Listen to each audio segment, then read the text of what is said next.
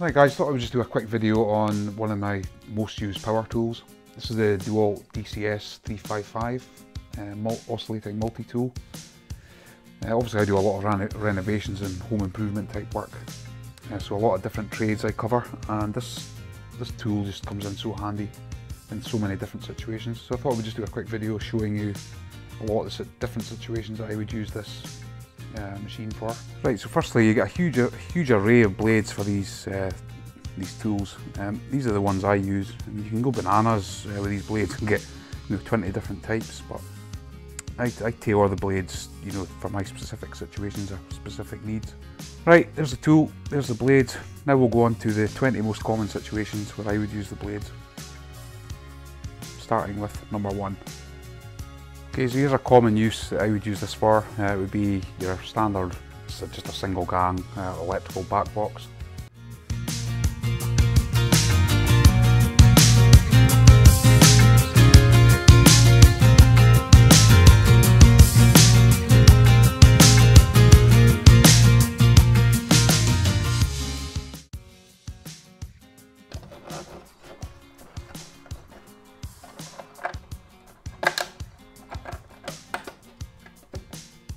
Yeah, it's fit the back box now, it's ready obviously to fit whatever electrical plate you want. Another thing I would use this for is when you're fishing cables down a wall, whether it's behind a TV or just generally fishing electrical cables or aerial points down behind plasterboard walls.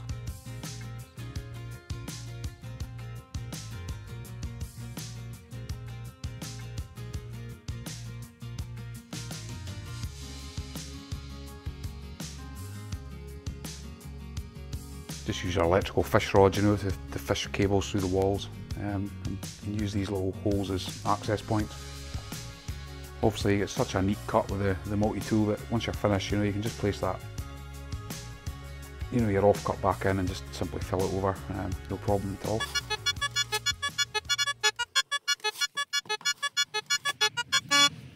Another thing you can do on this theme is, say for instance you're putting in, I don't know, HDMI cables or something like that in behind for a TV, and you need to make this opening bigger in the back of the back box, the dry lining box, sorry. You can quite easily just use this blade and cut the plastic, Yeah,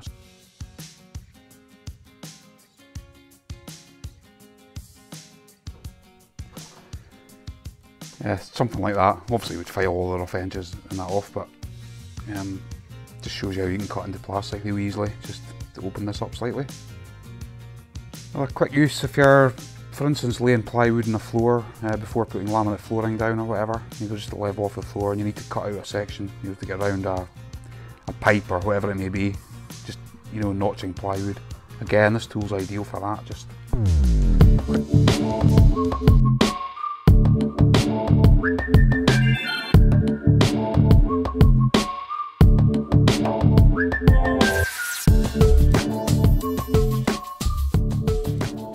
Quick as that, you can see how quickly it does it.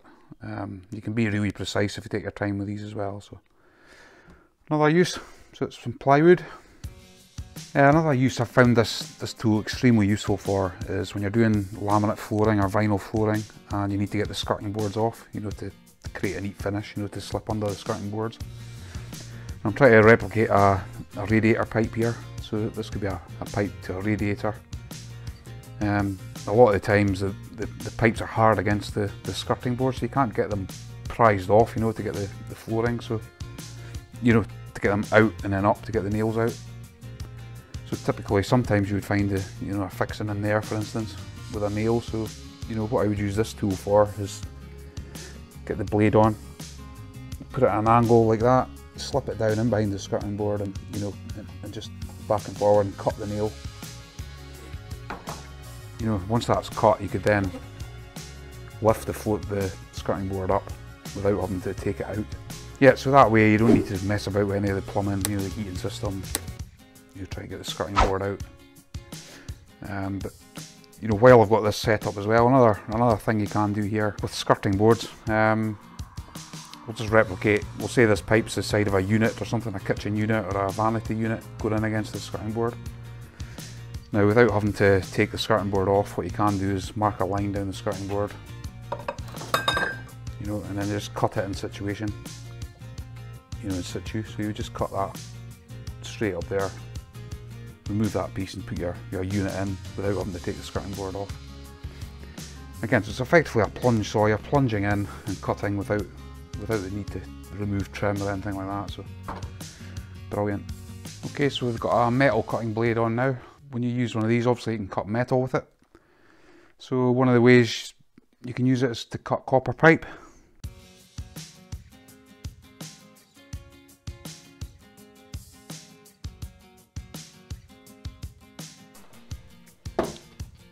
So obviously it's not ideal, but it's just showing that you can do that. So if you had a pipe under a floor or something with difficult, you know, you're ripping it out, difficult to access, just plunge this in and cut it.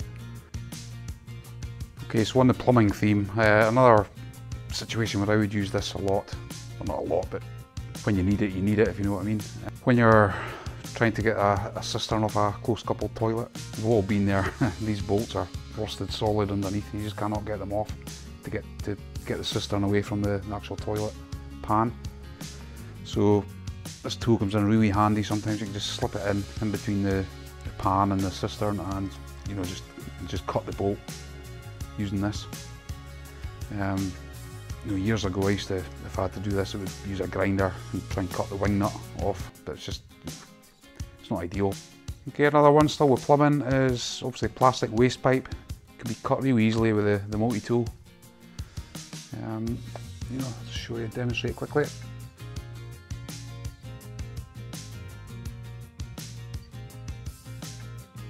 You can see how quick that cuts. You know, it just cuts. Obviously, if you take your time, you can do it really neatly and then deburr the pipe. So there you go. Another obvious use for this with a metal blade is cutting nails out. Obviously, it's a loose nail. You wouldn't do it in this scenario, but you know, if you can imagine something nailed to here and just couldn't get a grip of the nail, you could slip the tool down the back of the material, whatever it was, and cut the nail, you know, and able to get it off. So just quickly.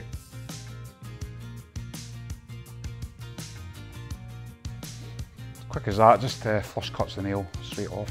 There's one time when I used that, similar scenario to that, is when fence panels are secured to fence posts. Somebody's nailed them on instead of using brackets. You can just slip the multi-tool in between the panel and the post and cut the nails. And then just take the panel out. It's just so much easier. Another one quickly is acrylic wall panels. So these are the panels that you fit in kitchens or bathrooms. Just thin acrylic sheets, you know, to act as a splashback. A lot of the times when you're fitting these, you need to notch them round, you know, socket outlets, things like that. This is where this tool's brilliant for that.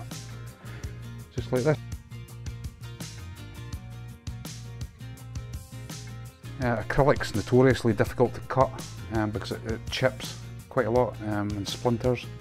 But you find with the multi-tool you can cut that fairly well and it doesn't chip or splinter. So for cutting around sockets or even plunge cutting into the acrylic, you know, if you want to square in there, the multi-tool is absolutely ideal for that.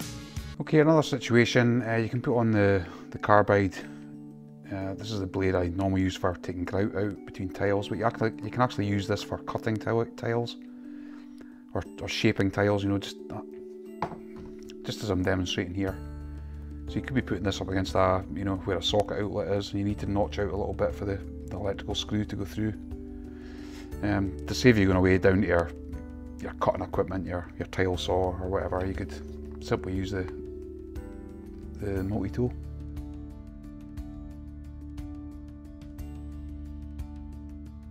Take your time and just nick that out.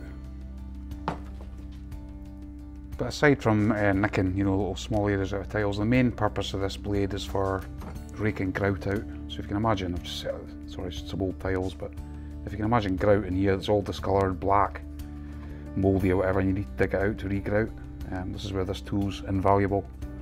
You know, you just run along the grout lines, take it out, and then re-grout the tiles.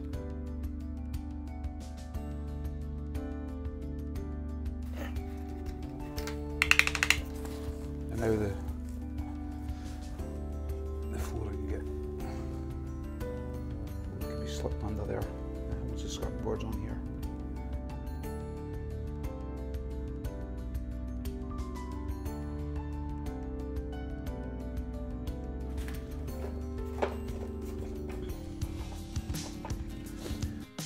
Right, another one guys, bear with me with the materials and the demonstration. I'm a bit ill prepared here, but what I'm trying to replicate here is floorboards, so tongue and groove floorboards.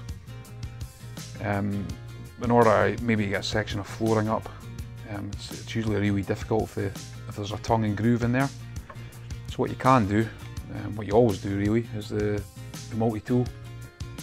Slip it down into the joint and run along that joint and just cut the tongue off of the flooring.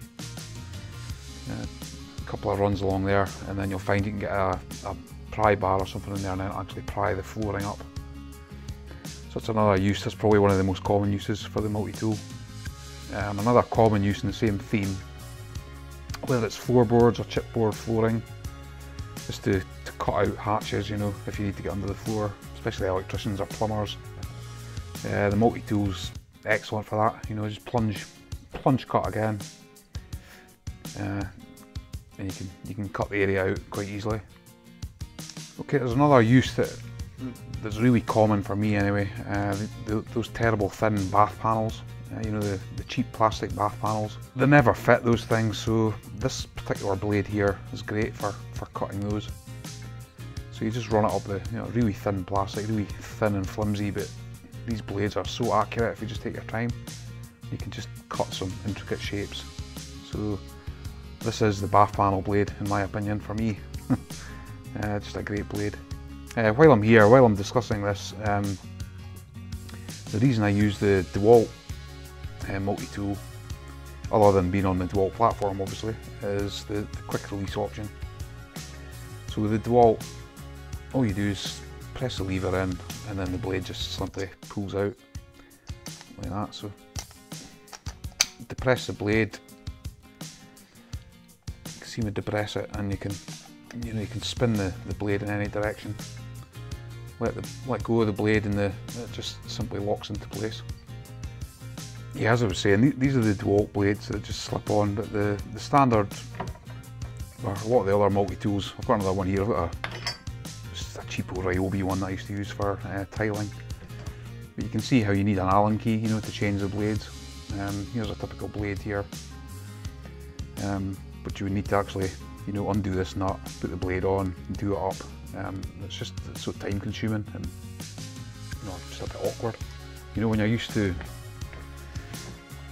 just using the lever system, press the lever, get the blade, slip it on, that's it, it's done, you know, so it's a time saver. So this Dewalt was, if you're thinking about getting a multi-tool, I would highly recommend the Dewalt if you're going to do any amount of DIY. The harder you depress it, the faster the tool goes, so there is great control over that. So that, coupled with the quick release system, makes this the multi-tool of choice, in my opinion. Right guys, there's one other thing that I use the multi-tool for fairly often, is when I'm refinishing kitchen worktops. I will use the sanding attachment, this small attachment. Obviously I'll use an orbital sander to sand the worktops, but obviously in the corners or, you know, in some intricate places you need to use the small, you know, the detail sander. So the sanding pads just stick on here with Velcro, and you can use these to get into all the nooks and crannies. So that's another thing I would use the multi-tool for, and it is good for that. The Dewalt's far superior to this, but again, I'm not a snob when it comes to tools. The Ryobi's perfectly adequate, you know, if that's what your budget calls for. It's a good enough tool. It's never really caused me any problems. But hopefully I've covered a few things you can do with the multi-tool. I've tried to cover what I use it for, but there's probably another 100 different things you could use it for that other people use it for. But please guys, if there's any other interesting ways you use the multi-tool, please stick it in the comments, just to let some other people know what you can use them for. That'd be fantastic. If you enjoyed the video, as always, give it a thumbs up guys if you can. Anybody new here, please subscribe my channel by clicking the button there. Current subscribers, as always, thanks very much. Sorry for the variety and content on this channel at the moment. I'm still trying to figure out, you know, what the channel's all about really. I'm just so new to YouTube, but we'll try and niche down into certain topics, so, you know, it interests most people.